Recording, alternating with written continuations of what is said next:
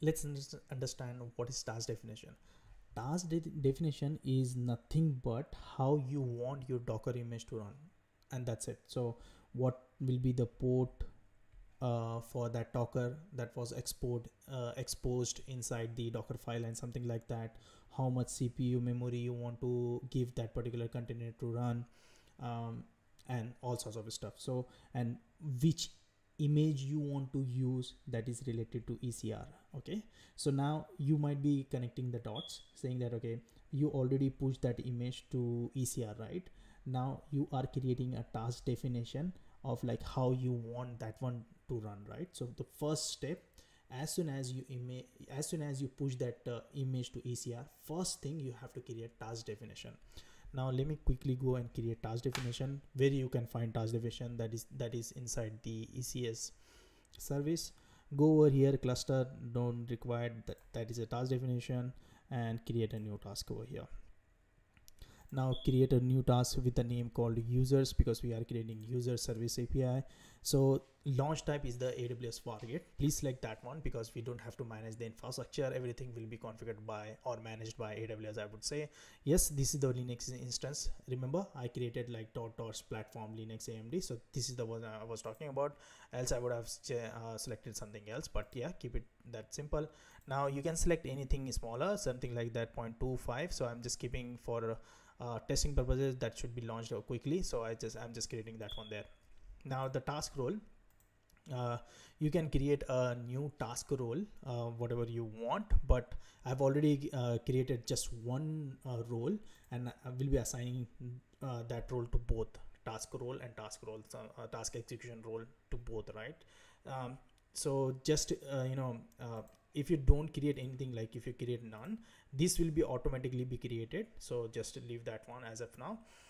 Create a new one. As soon as that was created, come back to this one and then just select this one, ECS task execution role. So what inside that role is, I'll just quickly show you, is it has ECS task definition role. So all the configuration you have to add over here. So if you are creating a task definition role with different name, what all policies should be inside is that Amazon ECR task execution role policy. So that needs to go to inside that one, inside the role task role. Yeah, I do understand that is there a task execution role policy, but yeah, you can add in both, whatever you prefer. That is required Amazon SSM full access as well, or you can restrict that one based on your requirements. This is the most important point, enable execute command. So that is, I'm going to tell you why that is important. So just add that one via this add permission inline, and then ECS execute command, please do add that one there as well.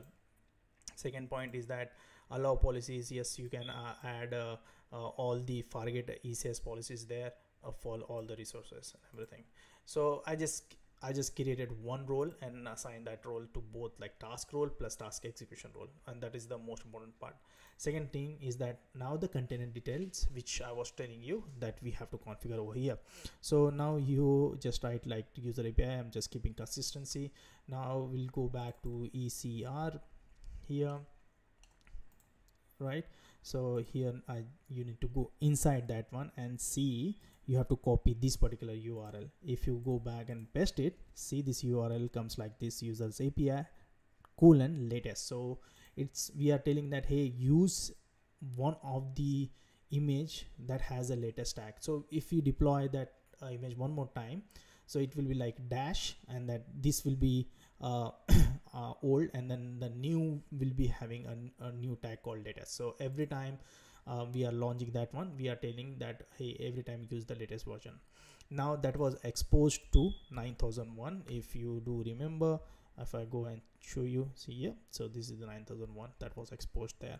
So you have to expose there that one, right? So I'm gonna give a naming convention as of now, the port name as well, as exactly the same which I'm giving the service name. Okay, so over here you don't have to worry about anything. Plus please do check this one, use log collection, so that you will understand what's going on behind the scene. Now don't worry about those stuff and monitoring stuff and everything, just create that one.